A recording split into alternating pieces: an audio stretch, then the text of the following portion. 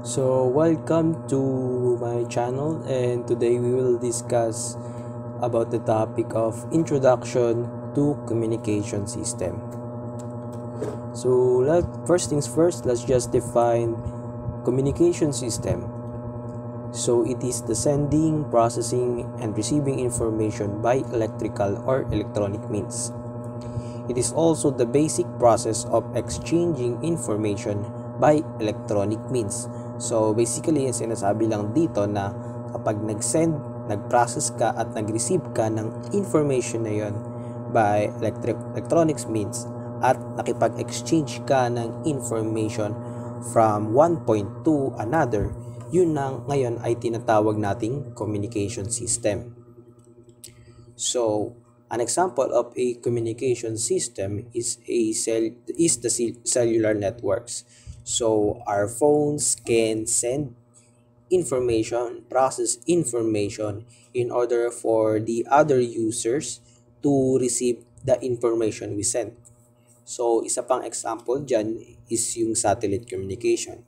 So, for example, yung isang TV station ay nagtatransmit sila ng mga programs nila through the satellite, and by the use of satellite, ito yung nagsisilbing medium para ma-receive natin yung mga signals na transmit nung TV channel.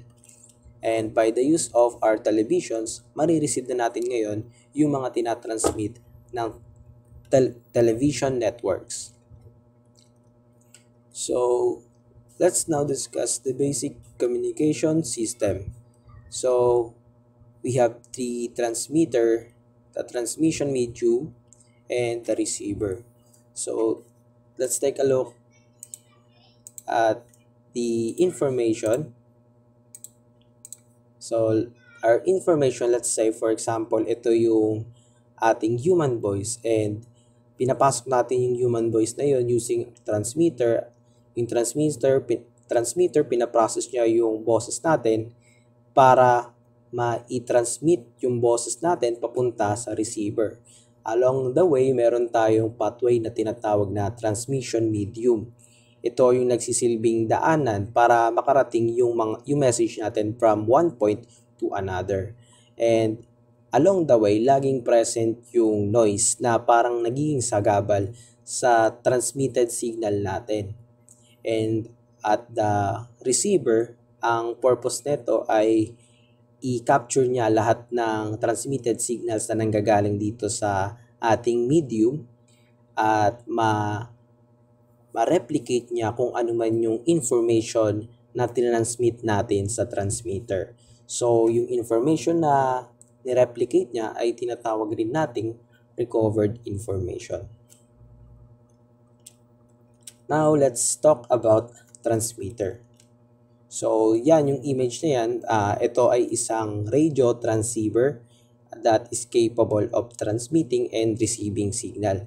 So, let's focus first on its transmitting power.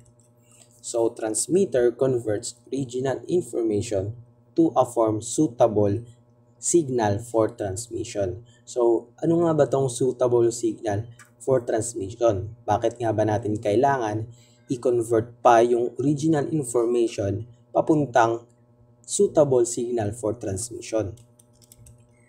Mamaya mas madidiscuss pa natin yan, but transmitter also contains electronic devices and circuits that perform encoding and modulation. So, yung transmitter daw natin ay maraming components na nakalagay sa loob niyan. So, dahil nga transceiver rin to, meron siyang mga components para sa transmitter at may mga components rin siya para sa receiver. So, let's define what is encoding. So, encoding is the process of converting original information to information signal, or also called as modulating signal. So, yung original information na ito is, for example, yung boses natin. And pagka pronounce natin yung mga sasabihin natin papuntang transmitter, yung transmitter ay mag-undergo ng process na encoding at yung mga sinasabi natin ay kino-convert papuntang signal na tinatawag nating information signal. So meron din tayong tinatawag na modulation rather. It is the process of mixing the information signal to carrier signal.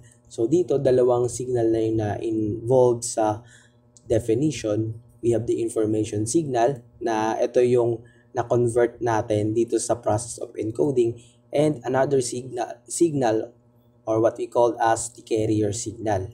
So basically, carrier signal is a high frequency signal that carries information signal. So mamaya malalaman rin natin kung bakit nga ba natin kailangan mag-modulation.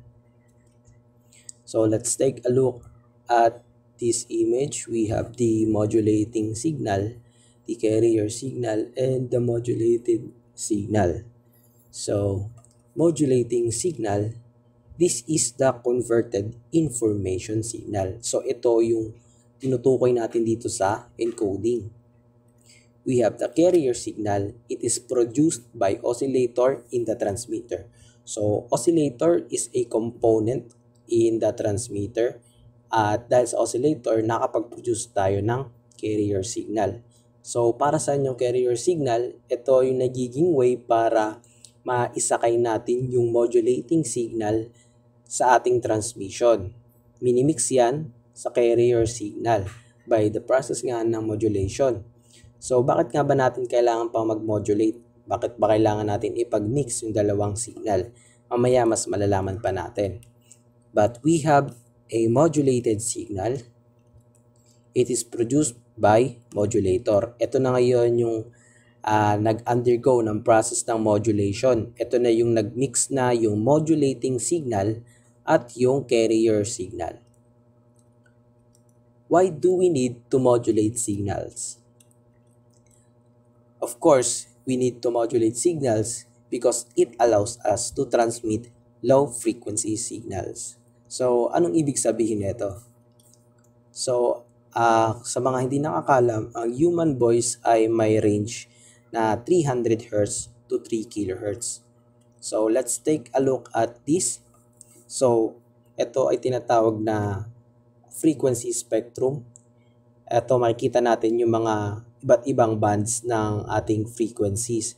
So, ang human voice daw ay nasa 300 Hz to 3 kHz. So, nasaan banda yun? Nandito yan sa VLF or very low frequency. So, di ba kapag nagsasalita tayo, pag sumigaw tayo, hindi yun nakakarating ng malayo. So, we need devices para mapareceive pa yung mga sinasabi natin papuntang sa kabilang point. It can be, kunyari, pwede rin tayo gumamit ng cellphone, pwede tayong gumamit ng internet at iba pa. Pero yung mga devices na yon ay ginamitan natin ng communication system. So, dahil doon na i-transmit natin yung ating low frequency signal, which is our human voice, papuntang high frequency signal para makareceive ng ibang user yung mga sinasabi natin. So, another example on why do we need to modulate signal because of this. So, this is an antenna tower. Antenna for AM stations. Ito yung mga, di ba meron tayong AM stations and FM stations. So, ganito kalaki yung antenna ng mga AM stations. So, AM stations ay gumagamit at nag-ooperate around 500 kHz. So, nasa pagitan siya ng low frequency to medium frequency. So, ang principle ng ating mga antenna is the lower the frequency, the bigger antenna we need. So, makikita natin na ganito na kataas yung need nating antenna para sa lower frequency to medium frequency application. What if pa kaya kung gagamitan natin yung antenna yung pag-transmit lang natin ng human voice. And therefore, because of this, we need an alternative solution. We need to create a carrier signal kung saan tinatransport niya yung ating human voice na isang lower frequency signal papunta sa higher frequency signal para makareceive tayo. So, yung sa part kasi ng spectrum na ito, VHF, meron na tayong mga meron na tayong mga devices, may mga radio equipment na tayo para ma-decode natin yung mga human voice na ito, yung mga lower frequency na ito. So that's the purpose of our modulation. That is why we need to modulate signals. Next, we have the transmission medium and also the noise. Let's talk about first the transmission medium. So transmission medium, it is the path or medium that the transmitted signal travels from transmitter to receiver. 'Di ba kapag nakapag-modulate na tayo ng dalawang signals, kapag napag-mix na natin yung dalawang signals, ito na ay tinatawag nating transmitted signal. So yung transmission medium daw yung nagsisilbing daanan ng transmitted signal natin papuntang receiver. So, meron tayong dalawang types or classification ng transmission medium. It can be a guided medium and unguided medium. So, for the guided medium, it uses conductor that provides path in which electromagnetic energy are contained.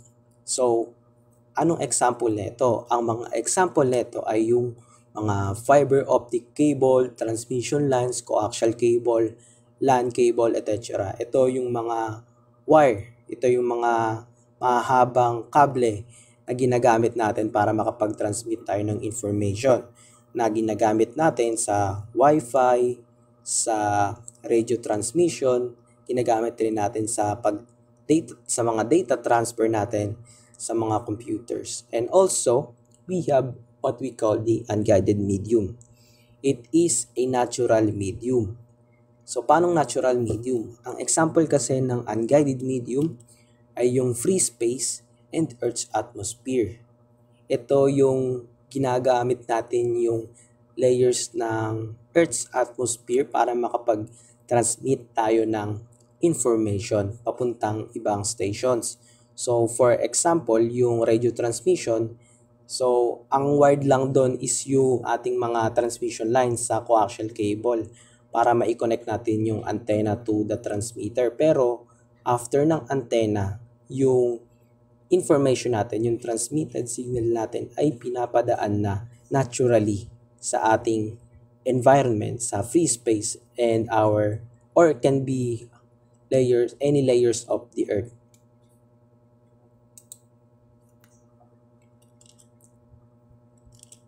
Next, we'll discuss the noise. So, noise is any unwanted signals tending to interfere with other signals. There are two categories of noise. We have the uncorrelated noise and the correlated noise. So, uncorrelated noise is the noise that is present regardless of whether there is signal present or not. While the correlated noise, ito naman yung mga noise na meron lang noise kapag may present na signal. So, in this case, sa uncorrelated noise, sabi dito, regardless of whether there is signal present or not. Meaning, ito ay laging present. So, may tinatransmit kamang signal or wala, laging present yung uncorrelated noise. So, example ng mga uncorrelated noise is yung mga atmospheric noises natin. It can be also industrial noises, yung mga noise na nakikreate sa mga transmission lines natin, sa mga electrical transmission lines. While the correlated noise, ito yung mga nabubuong noise sa loob ng ating transmission. So, for example, kapag nag-amplify ka ng signal, nagke-create din yon ng noise. And that noise is a type of correlated noise. So, yung noise kasi ito yung pinaka main goal ng ating communication system, yung ma-minimize natin yung noise, yung hindi makaapekto ng mabigat yung noise sa ating transmitted signal. So, yung noise kasi ay pwedeng makapag-distort or pwedeng mag-interfere sa transmitted signal natin. So, a good communication system must create a system that can reconstruct the transmitted signal na halos hindi siya apektado ng anumang noise. So, eto nga yan, nakikita natin sa picture, no? We have the noise that is always present when we transmit our signal through our transmission medium or our pathway. So, pagdating dito sa point to which is our receiver, nag-iiba na yung waveform niyan. Hindi na siya yung kagaya na transmitted signal natin dahil marami ng factors na naka-apekto dito. So, pagdating sa receiver, ang main goal niya ay makuha pa rin niya yung information na tinatransmit natin. So, that will result for us to discuss what is the receiver. So, receiver, yun nga, an example natin kanina, yung radio transceiver. Let's focus now on its receiver part. So, receiver is the destination upon which information from the transmitter is delivered. It contains devices and circuits that receive transmitted signals from transmission medium and then replicate it to replicate the original information. So sabi dito, ito na yung pinaka-final destination natin.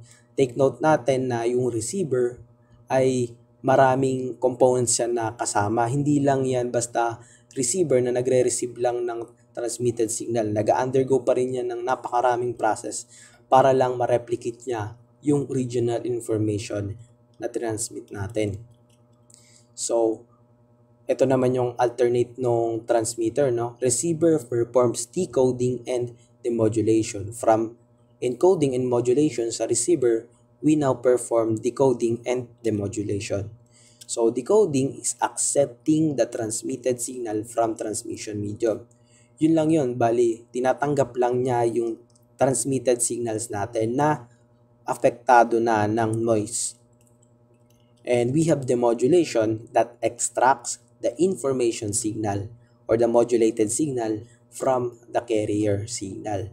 So, ang pinakamahalaga lang naman kasi sa transmitted signal natin na may combination na carrier signal at information signal is yung mismong information signal. Ito yung pinaprocess. Ito yung kailangan ng ating mga output kagaya ng mga speaker para ma-receive natin o marinig natin yung transmit nating information signal. So, from this, we have the modulated signal, yung pinagsamang carrier signal at yung modulating signal at mag-undergo siya ng process na demodulation. Demodulation, gagamit siya ng demodulator or detector sa loob ng receiver. Demodulator extracts the information signal. So, kinukuha niya na ngayon yung information signal na yon. At once na makuha niya na, ang tawag na doon ay demodulated signal. So, meron din tayong tinatawag na amplifier sa loob ng receiver. It increases the power of the weakened modulated signal. So, sabi ko nga dito na sa transmission medium, nagiging prone to noise yung ating transmitted signal. Because of its exposure to noise, nag-attenuate or humihina yung signal natin, yung transmitted signal natin. And therefore, pagdating sa receiver, we need to amplify our transmitted signal. And lastly, for this receiver, we have the output devices. It can be speakers, monitor, printer. So dito kasi, an example ko lang dito is by the use of radio.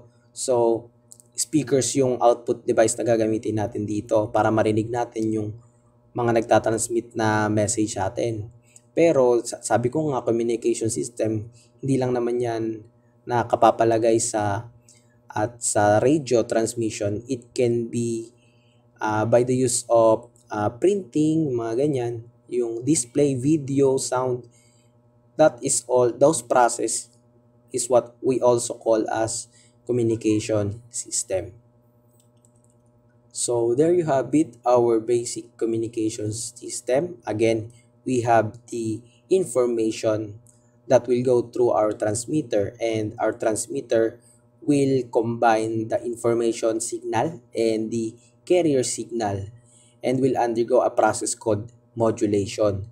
So after modulation, we will now have a transmitted signal that will go to our transmission medium. It can be guided or unguided. It can be through a wire, through, and it can also be our simply our free space, our layers of the earth. And on in the transmission medium, noise is always present.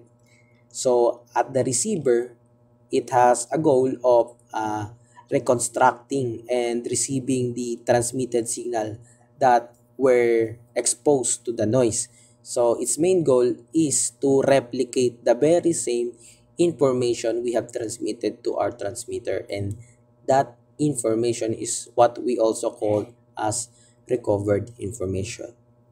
So there you have it.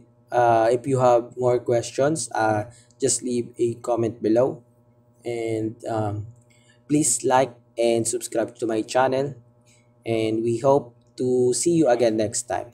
Thank you very much.